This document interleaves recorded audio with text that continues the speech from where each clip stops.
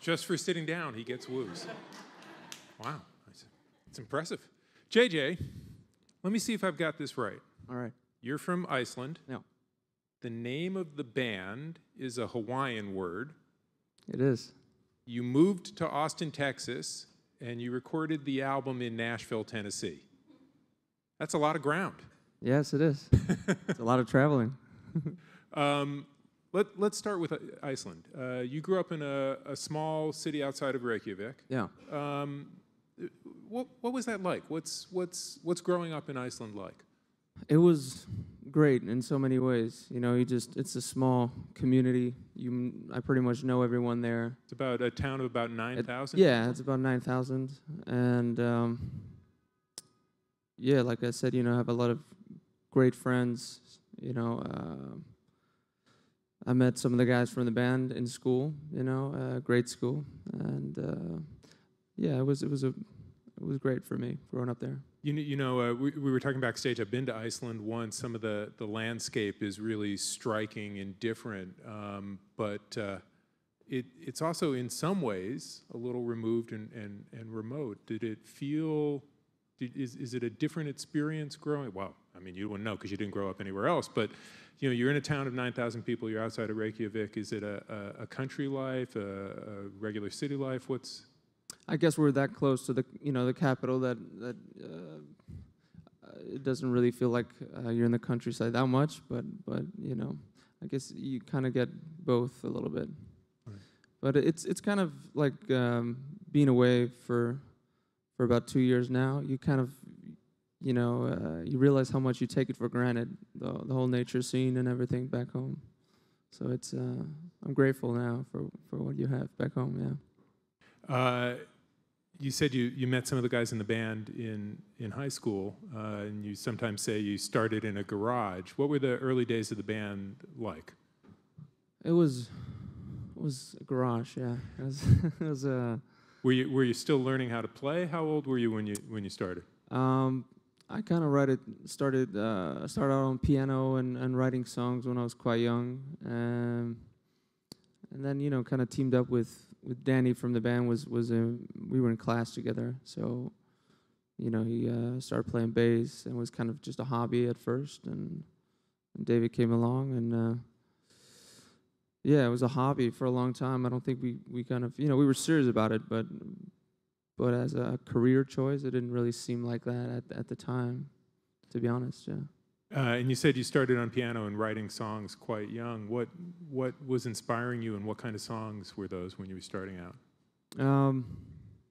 I listened to a lot of old recordings growing up, you know, probably thanks to my father. So, you know, I kind of just listened to everything, like 50s, 60s, 70s music. I'm very inspired by that, and then kind of kept digging deeper for the blues and getting into the Delta blues scene and everything, trying to, you know, it's easy to find everything today. You have Spotify and everything. You don't really have to go to the record store like back in the day. Sure, right. Digging out the Delta blues is no longer a treasure hunt. It's all there. Yeah. Electronically. So the sound of the band, the sound of the record draws heavily on American music, gospel, old school rock. Some blues, and that's the kind of music you gravitated to when you were still young, still in high school. So. Yeah, I would say so, for sure. Was there any sense of distance that music starts in America? Did you always want to get here and find out about the source of it, or? Yeah, I think it was always like a dream to perform and record in the U.S. I didn't think that would happen this fast. You know, I thought maybe we'd have to play a few toilet tours in Europe, or so to speak, you know, small tours. But yeah, everything's been happening quite fast. It's been an adventure, really, the last 3 years for us. So let's talk a little bit about how that happened and how fast it happened. Although the sound that we're talking about is rooted in American music, one of the breakthrough moments for you was doing an Icelandic song. Right. Yeah, that's kind of how everything started back home for us. You know, overnight it just kind of became really popular. We were #1 in the radio in the country, and I think that kind of led to people listening to other stuff, and So that song, can you tell us a little about it? Is it actually an old Icelandic ballad, or? yeah, it is. It's originally like a love poem from back in the day, and then I think it was in the mid '60s. This very like upbeat, a little different kind of song. So I kind of made it my own and did this version that thankfully became very popular back home, and like I said, I think that kind of led to everyone checking out the other stuff that we had, and we were been very fortunate back home with all our success. Right. So that song, you had performed it live. It was on YouTube. It became a bit of a sensation. Right. Led people to your other material. And how quickly did you move from there to literally to the U.S.? You moved to Austin. How long ago? I think about 19 months ago. A year and a half ago or so.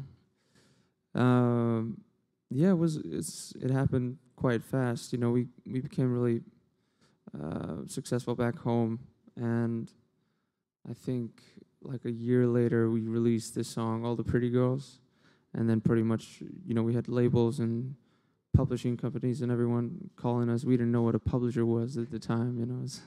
Iceland's a very very small country, but so we started visiting LA, New York, doing these shows for all these labels, and ended up choosing a great group of people to work with, and you were visiting New York and LA. You ended up in Austin. How did you end up there? We were looking at Austin and Nashville. It just felt like that was a good fit for us. The music scene is great in Austin. It's a lot of music came from there. Some of the music we're inspired by, and was it culture shock moving? Not really. It's a big country, so sometimes feels like crossing countries. Really, going from state to state. But it was less of a culture shock than I kind of. Well, having been to Iceland and been to Austin, I'll say that they have this much in common. There seemed to be a fondness among the local residents for beer and whiskey. Yeah, well, yeah, and the weather, it can get hot in Texas.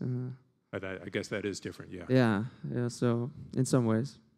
The album, you worked with Jaquire King, who's worked with the Kings of Leon, Mike Crossley, who's worked with Jake Bugg, the 1975. You recorded it all in Nashville, mostly in Nashville? Mostly in Nashville. We had recordings from Iceland, London, and we've been touring pretty much since we moved to the U.S. So the album has recordings from multiple cities in the U.S. Since we were just jumping into studios at times. It's been a lot of traveling in the last 18 months, to be honest. So I guess the album is in a way a travelogue of moments in your. Yeah, in a way, but then we also had a few weeks to really go into Nashville with Shakira and really do some core work. What was that like? Those tracks really leap out of the record. They're some of the biggest rock tracks on the record. Tell me about working on those. Well, the record, my concept was really this A-B thing, which is I think of it as a vinyl, A-side, B-side, A-side, B-side, kind of to show the diversity of the band. And I write these different tunes. You can tell that side A is quite more upbeat than the B-side. And I thought it was a good way to kind of show the dynamics and the diversity of the band. Well, that's interesting that it's related to vinyl, because I know we watched the video shot in the volcano, which I want to get to in a second, but you've shot a number of live videos in different locations, including one for No Good, a song that was featured on the soundtrack to vinyl, that you shot in United Recordings in Nashville. Yeah. Which I don't know if people know. This is pretty much the center point, the focal point for the vinyl revival in the U.S. One of the oldest continuing vinyl pressing plants in the U.S. They do a huge amount of business. Right. Yeah, that was a great experience. Yeah, it's like a historical place. It was really fun. Looks like you shot upstairs in that room they call the Motown The Motown Suite. room, yeah. Yeah, which is an amazing room. It's like preserved. It's like a time capsule from 1964. It really does, yeah. It's like you're going back in time. It's quite special. Had you been to a pressing plant before? I had not, no. We don't really have those in Iceland. We don't have many of them in the U.S. either. No, I guess not. No, it was a great experience. It was fun. Right. It's really amazing because they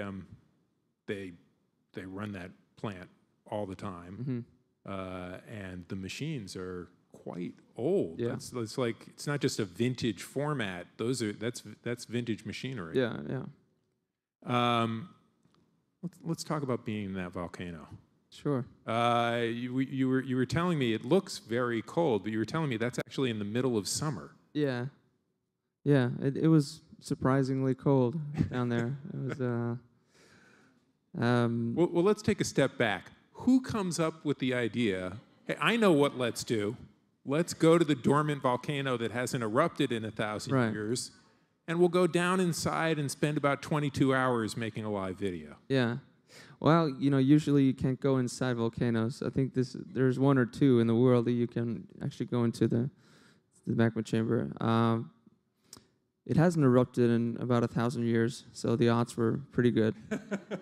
But yeah, we knew that it was possible, and we heard it's a tourist attraction now, and so we contacted some of the people, and we thought, why not? A tourist attraction in Iceland, because you can actually you set can up to go down inside. Right. Yeah, I think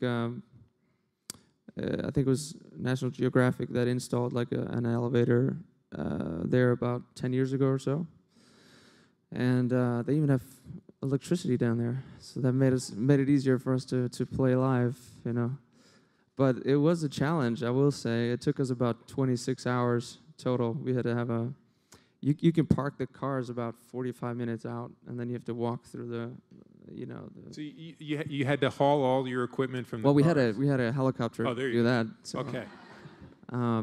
But yeah, it was still quite challenging, and the elevator goes quite slowly. It's about 10 minutes to go down and 10 minutes to go up, and it can only fit about 5 people. But it was amazing, and the acoustics down there were incredible, and it's beautiful. So very special. Going back to that question I just asked, whose idea was it? What made you want to do it? I think we'd all kind of had our eye on it. We had I don't remember if it was Danny mentioned it or something, but it was like it was an idea that we had in the back of our heads for a while, and fortunately enough, and the people working there, they were super supportive. They kind of just worked throughout the whole night. One of them was in the elevator like halfway up there with some lighting gear. He just stayed there for like 6 hours, man. We didn't even know he was there anymore. I think he was wearing like 5 sweaters or something. Yeah, so. Wow, and it's that cold just because of how far. How far down are you? I guess so. It was about 400 feet or so. I can't remember. Yeah, it was far. There's also like fresh water coming through. It takes like 6 days, so it's dripping all the time. Wow. Okay. So I read you had a fear of heights, but you don't have a fear of going down. I mean, you should go. You should go. Yeah. Okay. Yeah. You tell me. Next trip. Yeah. Okay.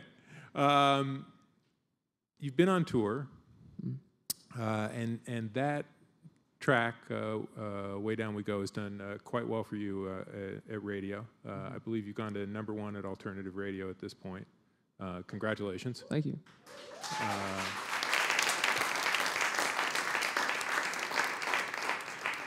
What's it been like taking this music inspired by American sounds around America?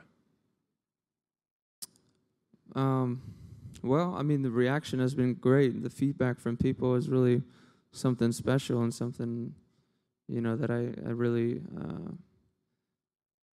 it's great, to get that feedback. But I don't know, it's, people often ask me, like, if you've been writing more kind of this and this American music since you moved to the U.S. The honest answer is that I wrote most of the stuff before moving to the U.S. Right. So I don't know. I've always been inspired by blues, and I think it's just a part of who you are, and once it gets you, it doesn't really go away, you know. Sure. I mean, there's the sense that it's been a worldwide music for many, many decades. Yeah, and I think it's a surprise factor to people, you know, being from Iceland and everything, playing the blues. But yeah, I guess it doesn't really matter where you're from, you know. Were there any places? I mean, you know, Nashville, Austin, the United Pressing Plant. Were there any places, any meccas, American music meccas you'd wanted to get to? Sure. I mean, those places you mentioned, you know, and there's, for example, a track on the album called Automobile, where I sing about, you know, going to California, San Diego, San Francisco, and those places. Yeah, I mean, I wrote that song in Spain. I'd never been to America before 18 months ago, so it's kind of funny. So it was actually getting to the places you'd been singing about. Or yeah, in your mind, yeah. How'd they live up to the idea? They did. Okay. Pretty good, yeah. What's next? You got some tour dates and a little time off. Yeah. We have a big fall tour coming up, the Handprint tour. Yeah, a few weeks off, which will be good. It's been pretty crazy. Hopefully, get some writing done and relax a little bit. We were home a few weeks ago in Iceland as well. Shot another video there, so it was great to go back, play the show as well. Those fall tour dates will take you around the U.S., around the world, both? Yeah, well, around the U.S., and then we have a couple days in Europe as well.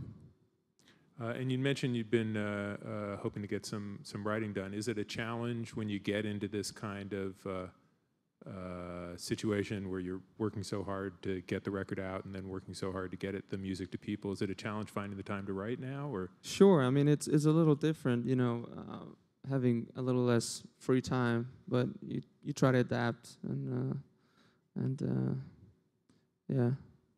yeah, sure, it's a little difficult. But, yeah. Okay. It works out, you know. You find the time. Well, we've got time for some questions from the audience.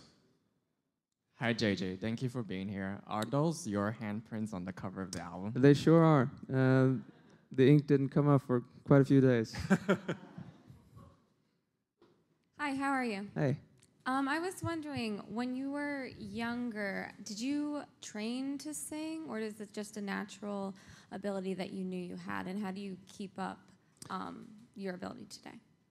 I have not had much training. I didn't really start singing until pretty late, like 18. So yeah, it kind of came naturally, I guess. Yeah.